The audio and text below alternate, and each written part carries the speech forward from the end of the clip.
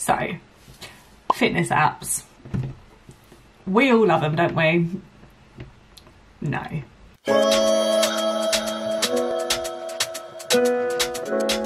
So I can actually tell you how many like fitness apps are out there, a lot of which come from the same sort of foundation in regards to what they are selling. A lot of what they offer is looking into calorie intake, so coming from a nutritional standpoint, and calorie, I can't even say it, calorie expenditure, so how much you're burning through copious amounts of different activities, and that all formulates to how much you're going to track that. So whether you're just tracking walking and just general everyday activity to exercise.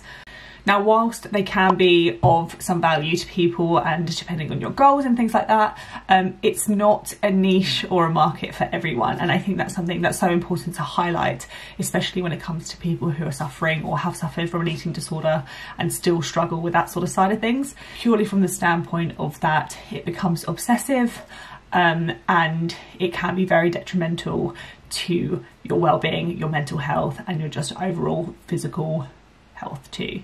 Now, like I said, it's not necessarily that it can't help a specific population group or a specific person. It has its value in some respects. So for example, if you are someone who has been advised to lose weight, it may be a helpful tool in just helping to sort of track that. But again, that could also come with consequences of obsessive behaviours. We are generally, as a human race, we follow trends, we do things because other people are doing them, and whilst that may be okay to some people, I feel like seeing the bigger picture of things, sometimes if you do it for so long, you start to pick up bad habits that are very hard to undo. So things are very easy to pick up, and it takes almost like twice as long to sort of kind of retrain ourselves to not do those behaviours. Someone from an eating disorder's point of view, it can be invaluable in regards to our progress, as well as just our general mental health and overall well-being. Now, I can't tell you how many years I used a specific fitness app. Don't know if we're allowed to say it or not. I don't know what the rules are on this. It's not that I'm going to give necessarily a biased view. It's more of my opinion. Like I said, I feel like there's still value in some of these applications for specific population groups, but I am sort of critiquing its value in the population group that I'm targeting, which is eating disorders and specifically anorexia.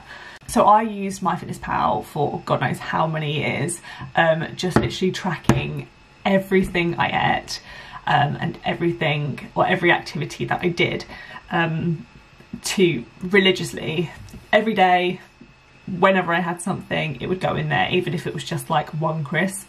I would find it in the search category. And if you guys don't know how MyFitnessPal works, I will sort of show you the process or just explain it a little bit.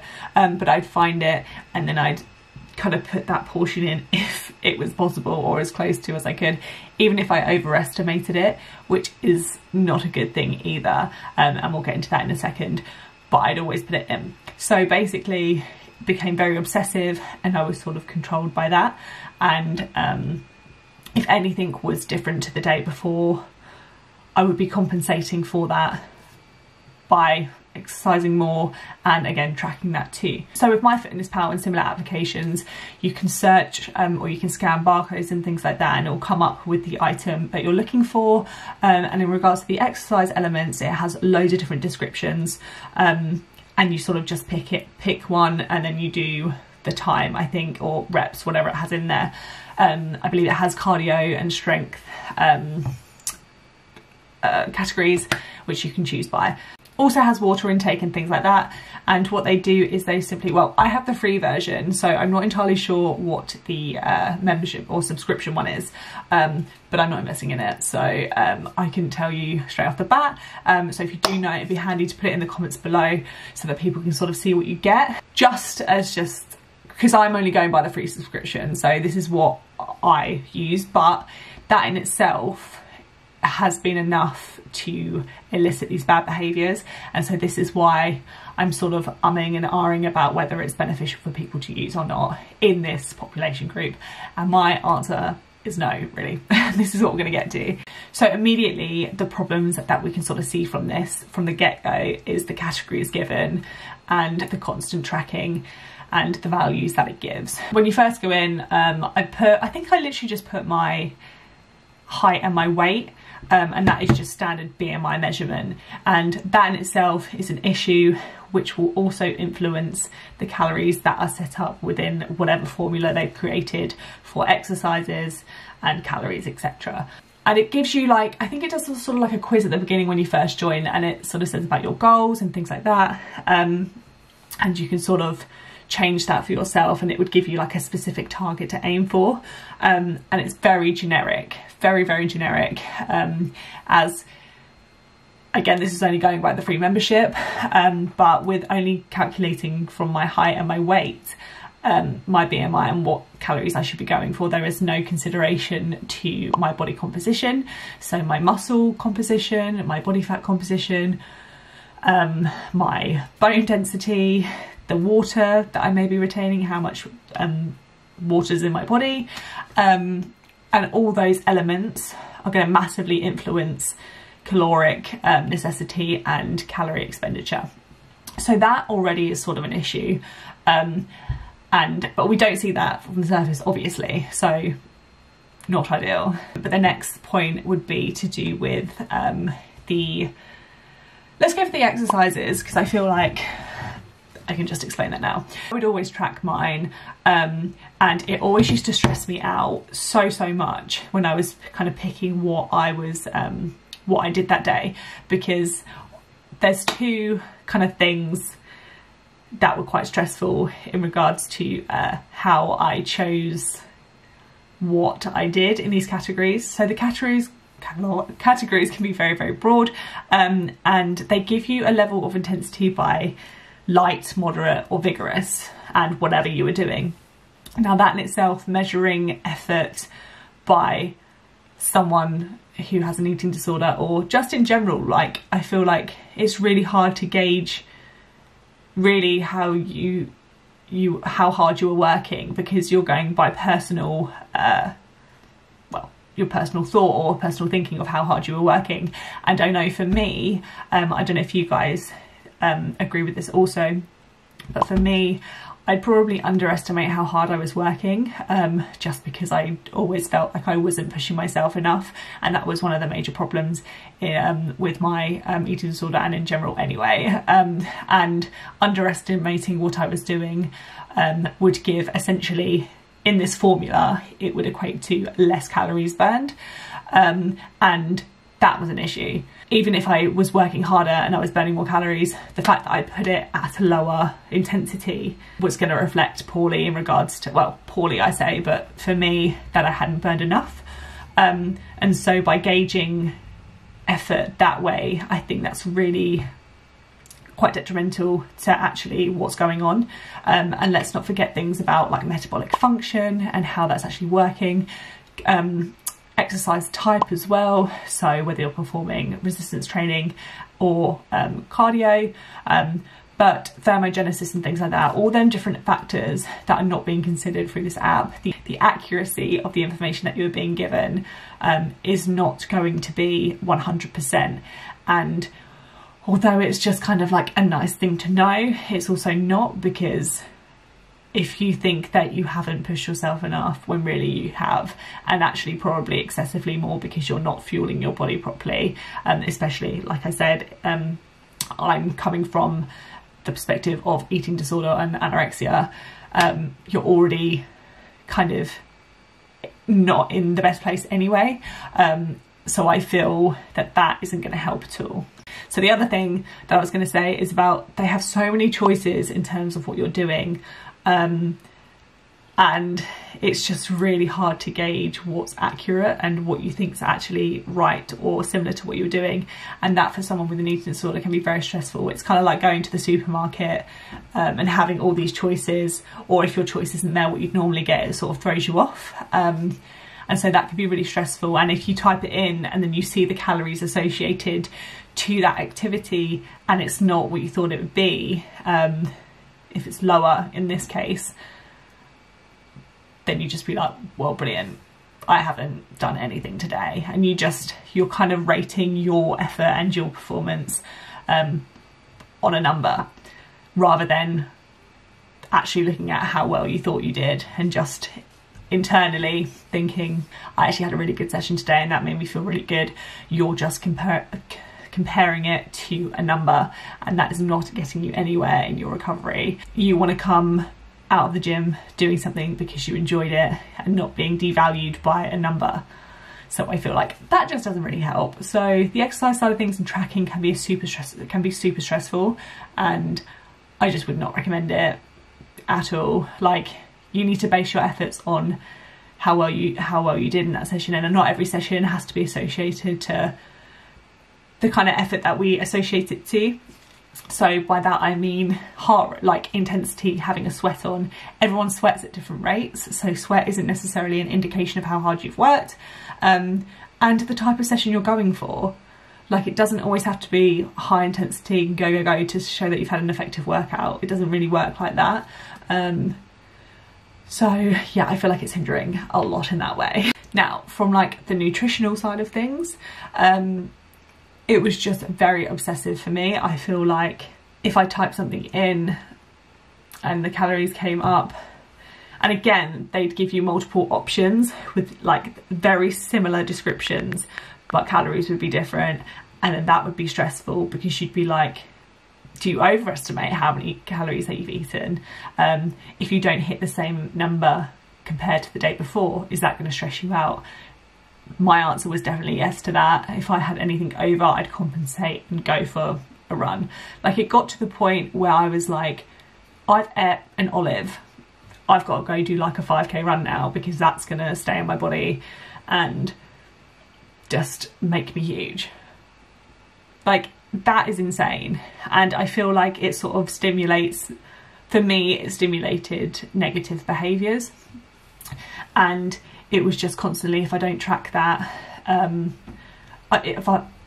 just, and it was also just sort of like, if it wasn't in MyFitnessPal, if it wasn't actually on their system or whatever, I couldn't have, or I didn't eat what it was, because if I didn't know the calories of it and it didn't resemble exactly that, then I was not having it. It's like, even if I scanned it and I read both the packaging as well as what I had on MyFitnessPal, if they didn't match, I couldn't trust it, and it was like a no-go. And then, like I said, in terms of like them calculating how many calories you should be having, that can be like, I must hit that, I've got to hit that, if I don't hit that, bad things are going to happen. And that's exactly my thought process in terms of what I was going through with it. So if you are in recovery from your eating disorder, I just would urge you to kind of consider not getting the app, or if you have it, delete it for a while. You don't need to keep doing that to yourself. It took me a while to sort of like get into like not tracking, and also like I kept on deleting the app and then reinstalling it, and that went on for a good while. But day by day, even if you did like one day on, one day off, just to start with, I feel like it can be a massive weight sort of lifted off your shoulders. And if anything, I think one day I was just like, you know what, I can't do it, I'm not tracking anymore, because it's just not doing anything for me and it's stressing me out more than it needs to. I also felt like it would sort of go hand in hand. So if I like did my exercises and it didn't equate to the calories that I wanted to burn or whatever, I would compensate in restricting my food and being like, okay, well, I can't have that, I'm not going to have that, and kind of working the two with each other in a negative way. And even like going out for dinner or going out with friends, like that used to be a really scary thing too, because I'd sort of put into MyFitnessPal, like if I was going out for dinner and they didn't have the nutritional values on the menu, or you couldn't look it up or whatever, that was the real struggle, because again, it would just be generic things and you'd be like, someone would say like 200 calories, someone would say 1,000, over 1,000 or whatever, and it just sort of played that mind game in terms of like can and can't eat stuff. and to be ruled by that is not healthy in the slightest. And that takes, again, like I said, it takes away the enjoyment of everything and what you've worked so hard to achieve. For me personally, I don't feel like there's a place for it in my life. And although I still very much like have times where I do like, I'm very wary of like still, like it's not, like I said, this is not like a quick fix thing. But I am still very well aware of like my calorie intake. But by having that extra stimulus there would probably have actually done me no favours at all. In fact, I think it would have made it worse. I feel like by not having that and not having to think I've got to write that down and that's going to be a constant reminder of what I have eaten, it's just one less stimulus for that.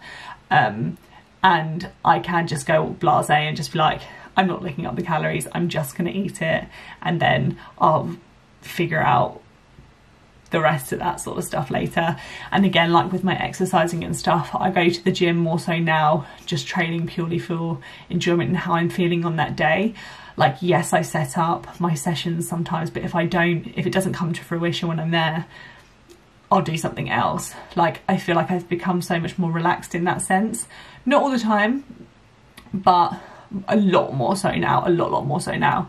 And by just constantly tracking that and associating that to calories was super harmful for me, and super inaccurate too. And this is sort of where the science comes into this as well, like in terms of if you were going for a weight session, you're not, it's the type of training that you're doing will depend on the expenditure that you burn, but it's not about burning the calories from in regards to this population group. That is not the goal. The goal is to sort of eliminate that and not focus on calorie burn, but focus on performance. And that should be across the board in general. I have emphasised this in other videos, the fact of training should be done for mental health and feeling good and performance, and then effectively nourishing your body with the appropriate calories that are needed. So I kind of wanted to sort of like maybe like exacerbate or prove this point a little bit more. So I actually, today's session, I used my heart rate monitor and I downloaded an app, was iCardio, and it literally only, I have the free one because I'm not paying, because no, I'm not investing in this thing. I had to like stop it every 10 minutes throughout my session, so I could get my heart rate values and the calories that equated to those heart rate zones. So it tracked how many calories I burned based on my heart rate. It actually came out to, I believe, so for, let's say for example, I think I was there for about an hour or just over an hour, let's just say 45-50 minute session, so actual active work, whatever. Oh, and also this kind of makes up another point in that there isn't a linear response to working for a longer period of time and improvements in performance. So it doesn't matter if you're there for an hour, you could get a really effective workout in 20 minutes compared to staying in the gym for an hour or two.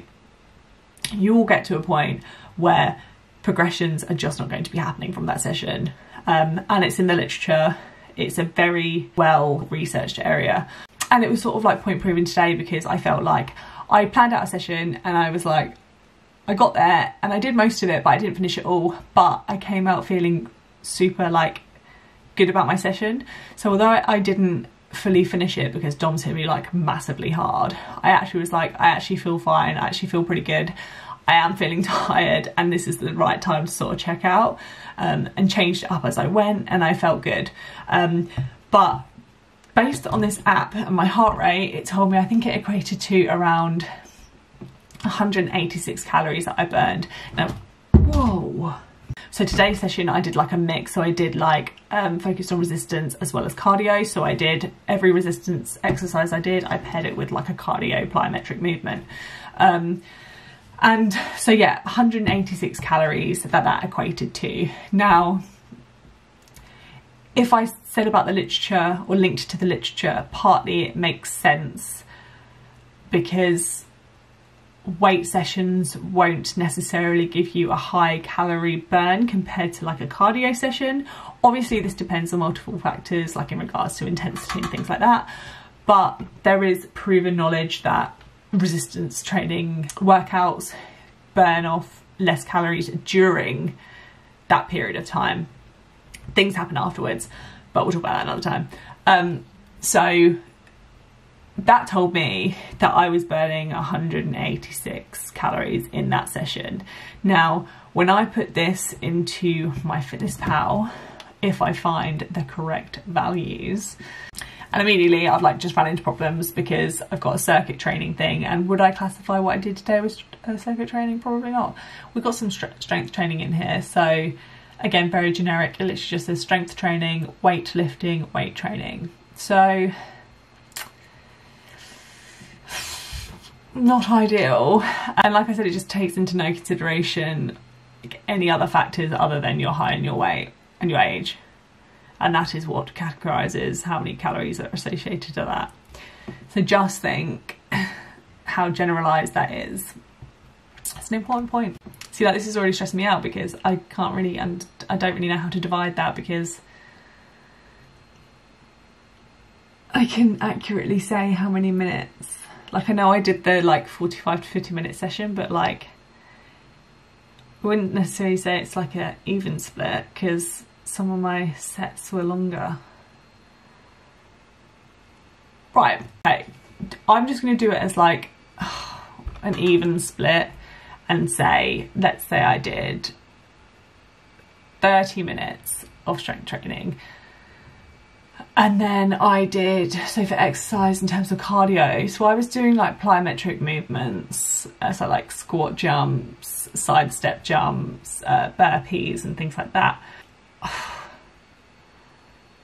Like swimming leisurely in general, like what category is that? So let's see if they have plyometrics. Nope. Wasn't exactly running either. I mean, they have HIIT, but like even class as HIIT because I don't even want to put it as circuit training. See, I'm having a right kerfuffle here. See, this is what would stress me out on the daily, because I can tell you the accuracy is just too much. They may have the heart rate thing on the like if you pay for it. Not doing, so that may give more of an accurate thing, but just in general, like from the free app, it has like the running pace, so like 13.8k, but like there's no indication of actually like your cardiovascular endurance or capacity, and everyone's is different. And if you're like, that could be easy to someone, or for someone else it could be really hard, so that's not accurate either. Okay, I'm literally just going to put it as calisthenics because that is just what I'm going to do. And this is mild or light to moderate effort or vigorous. I'm going to go for just like a vigorous, but for like 20 minutes. So that will give like a relatively even split. And that has calculated out as 261 calories. So already there is a difference. Like I said, the accuracy of that also is probably not that great.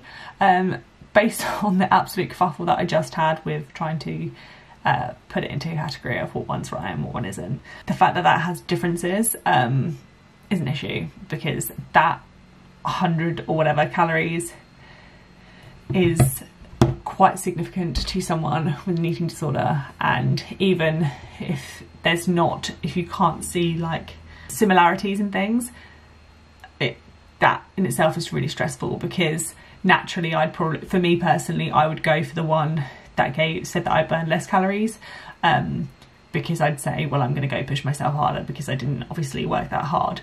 And so you're just sort of devaluing yourself and kind of putting all of your like self-worth and self-efficacy into a numeric value, and that is not going to do anything for your recovery.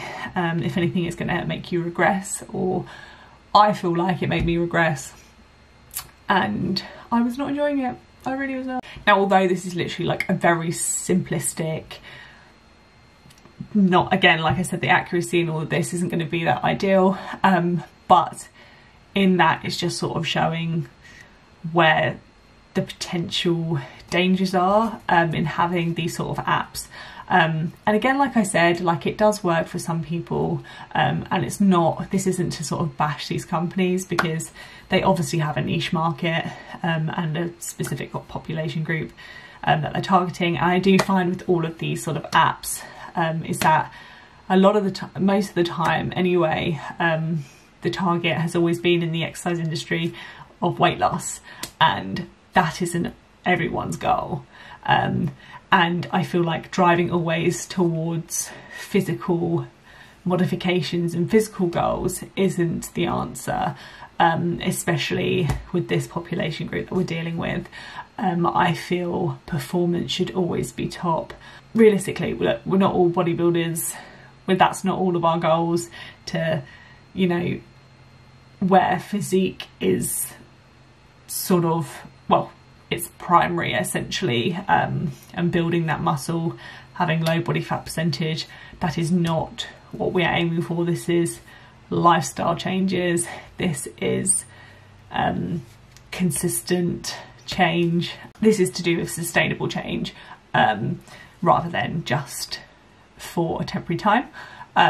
And it's not going to help you get better by valuing yourself in a number.